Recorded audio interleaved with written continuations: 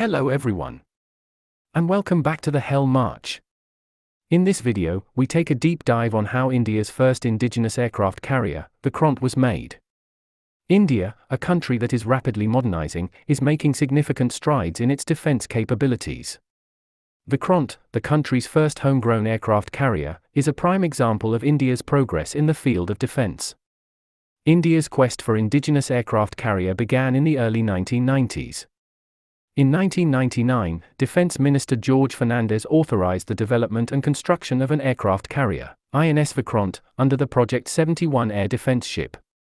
When it first started thinking about building an aircraft carrier, the initial design was done by the Indian Navy in partnership with Russia's state-run shipbuilding company, Rosaboronexportnet.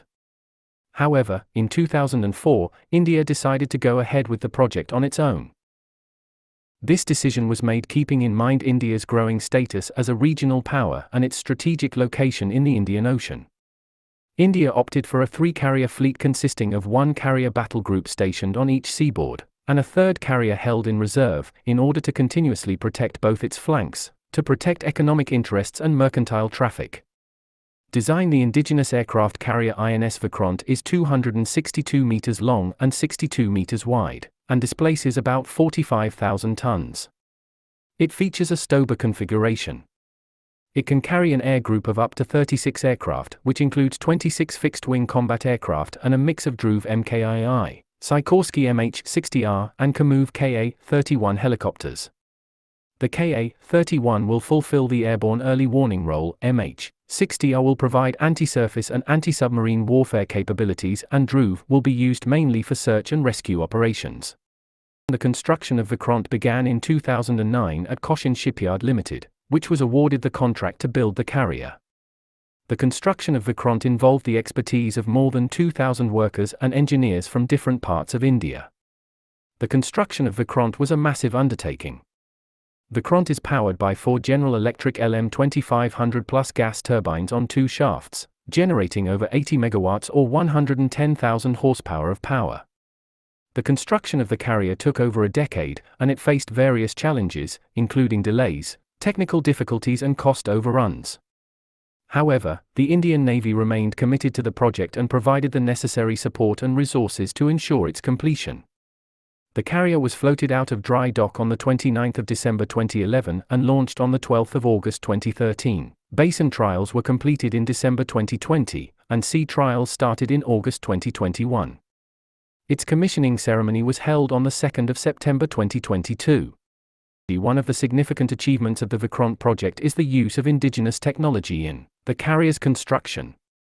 The carrier features several key technologies that were developed in India, including the carrier's propulsion system, communication systems, navigation systems, and weapons systems. India's Defence Research and Development Organisation, DRDO, played a crucial role in the development of these technologies. DRDO also developed the carrier's integrated platform management system, which controls and monitors the ship's various systems. Another significant aspect of the Vikrant project is the development of indigenous aircraft for carrier operations.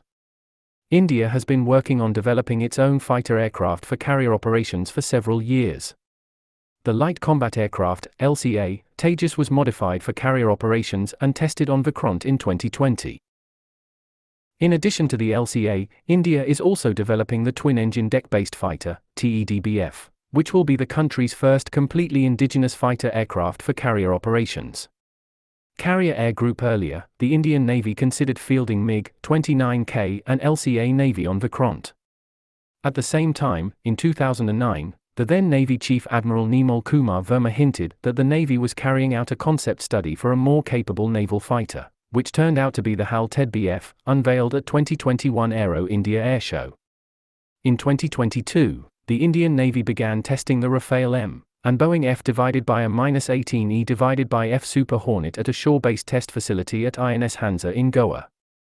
As per multiple reports, which states that Rafale M is the aircraft selected by the Navy for Vikrant because the Indian Air Force already has a fleet of Rafale, which will help reduces Rafale MS overall maintenance costs of the fleets.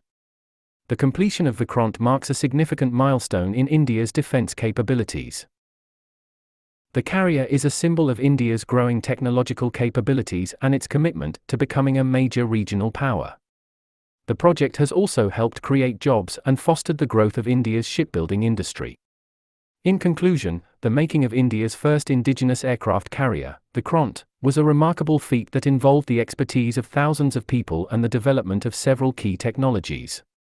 With Vikrant, India has shown the world that it is capable of building advanced defense systems and is committed to enhancing its strategic capabilities. If you enjoyed this video, be sure to drop a like and subscribe to the Hell March. Until next time.